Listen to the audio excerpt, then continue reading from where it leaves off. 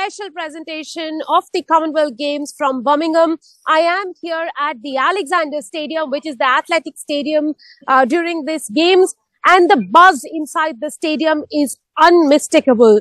Not for nothing is athletics called the mother of all sports. There are about 30,000 people right now inside the stadium. A little later in the evening, two of our Indian athletes, Anis and Shankar will be seen in action in the discipline of high jump, in the discipline of long jump, I'm sorry. But yesterday, in the high jump finals, our athlete our athlete Tejaswin Shankar won India a historic bronze medal. It was the first time that India claimed a medal at the Commonwealth Games in the discipline of high jump.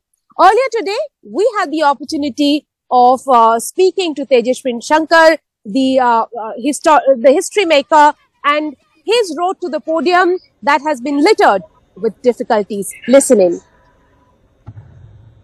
It's a historic medal for India at the Commonwealth Games. We have Tejaswin Shankar with us, who has won a bronze medal for us in high jump. But it wasn't easy. The journey wasn't easy at all. When the opening ceremony was happening, you were sitting at home. What were you thinking? What was going through your mind at that point? Yeah, I mean, the journey is not easy. I mean, it hasn't been easy for me, and I feel like, I mean, if it would have been easy, then it probably wouldn't have been as much exciting as it is now, and the feeling wouldn't have been as like prevalent as it is now. So this medal means so much more to me, considering the fact that, I was able to get here a few days ago and make the most of that opportunity and get a medal for the country. So I'm just extremely excited and happy to let this feeling sink in. And you haven't taken off the medal since you won it? Yeah, not at all. I mean, like, this is my second major international medal. I mean, if you count the SAF Games medal as an international medal, yeah, but this is actually my first big international medal. I'm extremely happy to, just be, I mean, to be honest with you, I just don't have words. So I don't want to say something and regret later. So I'll just leave that to when I have words about this. Tejaswin, the way to Commonwealth Games has been through court. You had to fight a court battle to be here. Tell us a little bit about that period when you could not convince the Athletics Federation of your ability to get a medal. It's definitely been a journey. So, initially for, not being able to get in the squad, and then finally being able to get in the squad and get an opportunity. There were so many twists and turns, and, it's just like a fairy tale ending, so to say, to finally be able to, go back home with a medal. And like I said, like when you're back home, it's about me and you and all that sort of thing. But once you're out of the country, it's about the country, and you want to bring back something for the country. If you go out there, you don't just want to go there to, participate. So my only goal was, yes, previous Commonwealth Games, I had that opportunity to compete in front of a major crowd at Gold Coast, and I finished 6th there. So I knew that, okay, next Commonwealth Games, I need to improve my position and at the same time, like, be in contention for the medals. And I had that experience. I'd competed in the collegiate circuit for the last 5 years. So I had that experience. I had that competition practice that I needed. And finally, for everything to unfold the way it did, I'm just grateful that it happened the way it did. I'll ask you about the collegiate circuit, but first thing, the big headline at home is that apparently you were practicing with 3 dogs at the stadium even after the team was here. Well, so I really didn't know if I was going or not until, like, I think it was the Friday before last week. So for me, it was important to stay in shape, and staying in shape means, at any cost, and you want to do anything possible to stay in shape. So we'd usually go around to Jawaharlal Nehru Stadium in Delhi. We'd usually go around, 2:33 p.m. and that's when, you don't have anybody come in. And we usually didn't go in the evening because then it gets really crowded. So we wanted to go around noon. But at that time, the only spectators you have are stray dogs. So for me, I mean, so for me, from 3 stray dogs to 30,000 spectators in Birmingham, I think that's a big journey that I've accomplished in the last 2 weeks. Tell us about the moment, picking up the medal in front of a packed crowd. It was phenomenal. I think especially, after I made that 222 jump, and then I saw that the Bahamian guy, he was not able to complete his 3rd attempt, and at that point I couldn't go to 225. He couldn't go to 225, and at that point I knew that I'd secured the bronze medal. I had this feeling of, like, I really didn't know how to feel because I had never been in this position, and I could see the Indian coaches and some of the other athletes, they were waving the Indian flag and all that sort of thing. But I just didn't know how to react at that moment because I'd never been in the situation. So I I wanted to go there, but at the same time, I wanted to just stay there and be like, okay, well, what am I supposed to do next?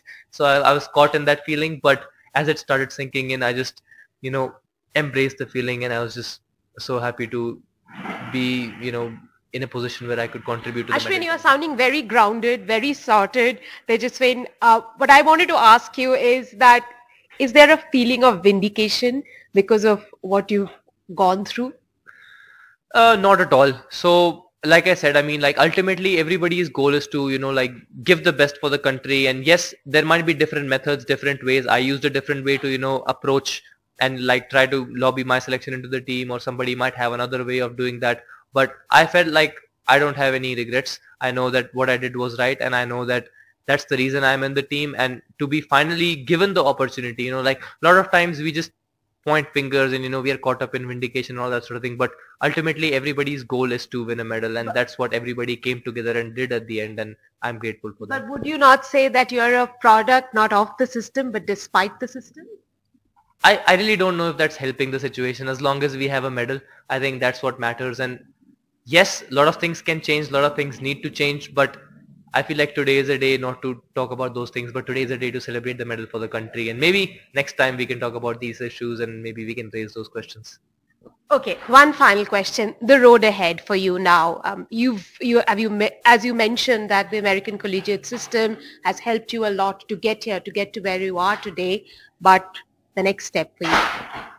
So now that I'm done with my collegiate career, now that I'm done with my education, it's important for me to get it. So the sports changed a little bit. I don't know if you're aware or not, but now it's not about how high you can jump, but it's more about where you can jump and against who you can jump. So it's more of a ranking system than just like pure height in the high jump, or like how fast you can run. So now I need to compete in some meets in Europe and compete in other competitions where I can get more ranking points. So that'll be my goal, to compete in higher ranked meets so I can get entry into bigger meets like the World Championships and Olympic Games and make the most of that opportunity. So next steps for me would be to compete in not the collegiate meets but higher ranked meets, compete in better meets, and just perform well in those meets. And how much does this victory help you to get those ranking points and get to major athletics? So 100%. After the Olympic Games and the World Championships, the Commonwealth Games and all these continental games have a lot of significance, and they give you a lot of bonus points on top of your placing points.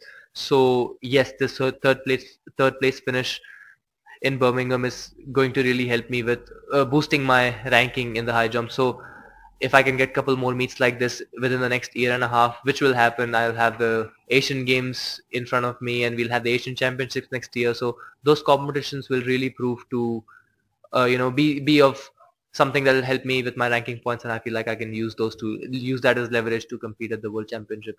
Thank you very much for talking to us. Enjoy the moment and jump higher. Thank you so much. That was our high jumper Tejaswin Shankar, who won a historic bronze medal for India. We are right now at the Alexander Stadium, and you can probably hear the buzz and the excitement inside. A little while from now, our long jumpers will be seen in action, Sri Shankar Murli and Anis Yahya. But before that, let me tell you that this Commonwealth Games has been a games of many firsts. Our squash team also won a medal for the first time, and that coming from veteran Saurav Ghosal. Listen into him. Another historic medal for India through squash coming in from Saurav Ghosal. Saurav, moment of truth for you, having played the sport for so long, a bronze medal here at the Commonwealth Games. For sure, it's, I don't know how to explain it in words. It's probably the toughest match I have played mentally in my entire career, with the context of it all, obviously with it being a bronze medal playoff and, a possible historic first medal for India, playing James Willstrop, who is a legend of the sport, but also someone who I've learned from so much and trained with so much. Everything put together was just very hard, and I mean, I'm really, really proud of the performance that I put in yesterday, because it needed that sort of performance to beat someone of the quality of James, and I'm just really happy that I could pull it out. And yeah, better late than never. I've been working very hard for this medal.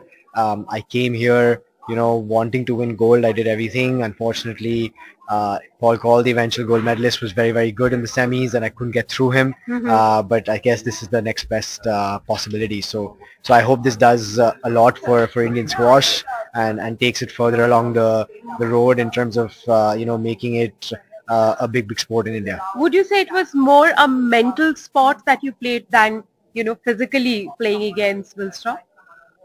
I think it's a bit sequential. I think mentally I had to be really, really up for it. It was very, very difficult. The time preceding the match, it was very, very hard to kind of put myself in the right frame of mind. I tried to basically shut everything out and focus on exactly what I need to do. What kind of talks did you have with yourself leading into the I was match? literally just, telling myself point by point what I needed to do in terms of, where I needed to put the ball, what responses I needed to do from what he was going to throw at me, playing out different situations in my mind. After that, of course, the physicality is important as well.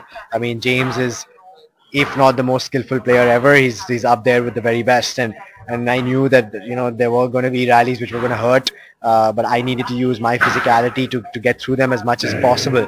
And thankfully, for the most part, I managed to do that, and I think that's why I won. Saurav, biggest medal for you? Yeah, I think it would probably be, shading the Asian Games team gold. I think that is a very, very special day for me as well, because it's the team that has kind of done it, and it means a lot for me. But I think this Commonwealth Games singles medal is a huge thing for me personally and for Indian sport. And I mean, Ritvik, for example, messaged me yesterday, telling me that 15 years back, no one would have even dreamt that someone from India would win a singles medal. And I just replied back to him saying, you started it. I'm really glad that I carried through with it, and we're here today. So What next? what next? Mixed doubles event next with A gold in Deepika. that? Hopefully, that's what we work for, and that's what we aim for. But again, it's one day at a time. We want to focus on playing the way we want to play and execute the way we want to, and hopefully we will do that, play well, and win. Saurav, I'm really sorry we missed the moment because we were at judo, but I heard that you were very, very emotional after winning the medal. Yeah, I guess it was. Yeah, I mean, like I said, playing James on that stage. When the draw came out, I actually was hoping that we would meet each other in the final. That would be my dream final. Unfortunately, that didn't happen for the both of us. But to play him, to beat him on such an occasion, to play the way I played, and then of course, to win the the elusive medal for India, for myself, in an arena which is brilliant like this, in an environment like this.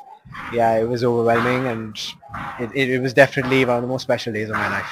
I wish you all the best for the future ahead, road ahead, and hope you and Deepika go for a gold. Thank you, hopefully. Saurav is gunning for a gold medal in the mixed doubles with Deepika Pallikal, who's also his sister-in-law and super mom. Deepika is back in the circuit after giving birth to her twins. They are 9 months old and she's traveling with them during the Commonwealth Games. Listen to the super mom, Deepika Pallikal. I'm joined by squash ace Deepika Pallikal. Deepika, we just saw you win here. It isn't easy to win at the Commonwealth stage. Any game that you played Wales, it's difficult. Tell us who's been your toughest opponent so far, and in this draw, who do you see as your toughest opponent going all the way to gold?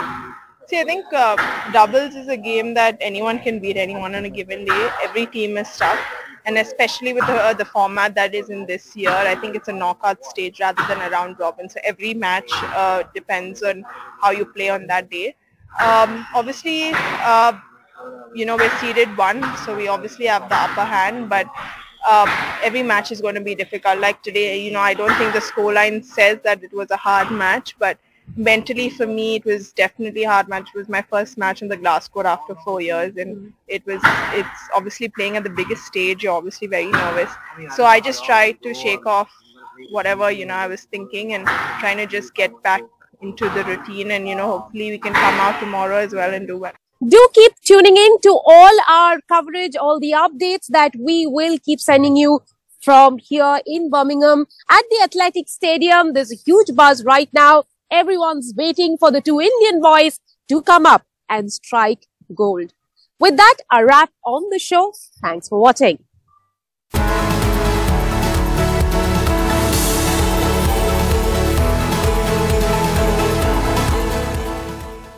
Welcome to another side of Britain. A side where we discover new flavours on every street corner. Where we take good times to new heights. And where ways to get around are limited only by our sense of adventure.